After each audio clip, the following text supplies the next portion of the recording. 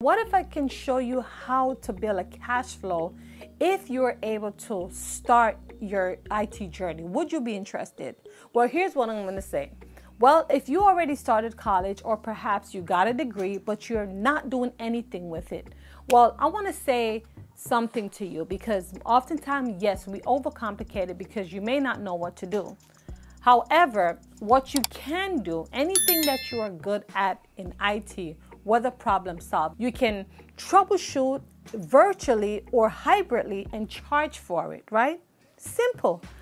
I was doing that. Up until this day, I'm still doing it. So don't let anybody tell you or hinder you in thinking that, oh, you can't do certain things with an IT degree.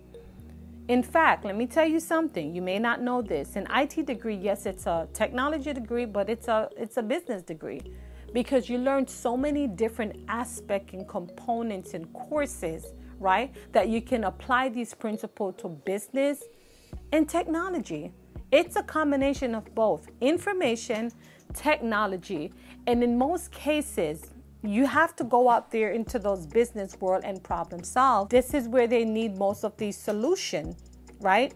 So what I'm saying is, yes, you may have your IT degree and you may not know what to do with it, but even if you're out there and you're working something that you aren't satisfied, you can build on your skill. Whatever is it that you're passionate about, you can turn that into cash flow by creating your own side business and charge for coaching.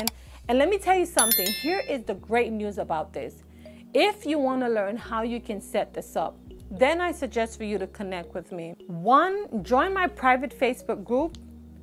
2, let's connect. Let's talk about it. Let me help you to get through the process if you are interested. Now, I don't need anyone to waste my time. If you're not interested, fine. If you are interested, connect with me.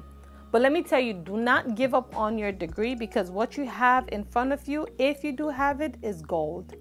Artificial intelligence jumps in, but at the end of the day, there are certain things that we still have to do manually that AI cannot do. So if you do have your IT degree, I want to congratulate you. If you decide you wanted to go to a college to pursue that degree, then I suggest you should, because information and technology is never gonna run out.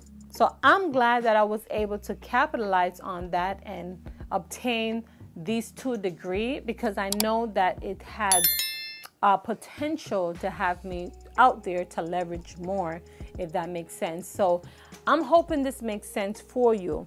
Your IT degree speaks a lot.